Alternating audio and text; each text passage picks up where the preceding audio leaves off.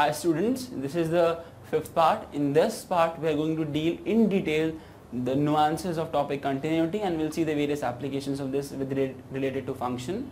So stay tuned for this part.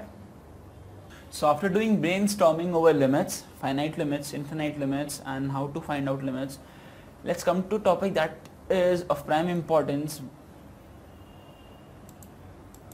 Okay, so what was continuity?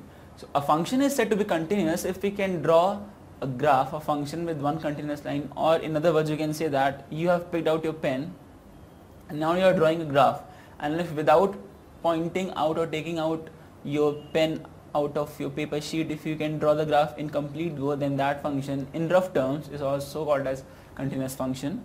Let's understand it more mathematically. That was a more intuitive one. Let's get it more mathematical. In terms of mathematics, the function f is called as continuous at a defined point C if the first and foremost condition is that the function has to be defined at that point, that is fc is defined.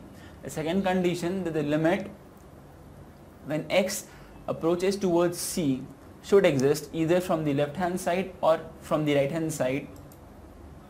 And the third point is that the value of the function at x equal to C must be equal to the value of the function which we have found out by using limits. So if a given function satisfied these three kind of informations, we can say that the function is continuous, and these three definitions include the mathematical definition of continuity. And I think that is clear to define a continuous function.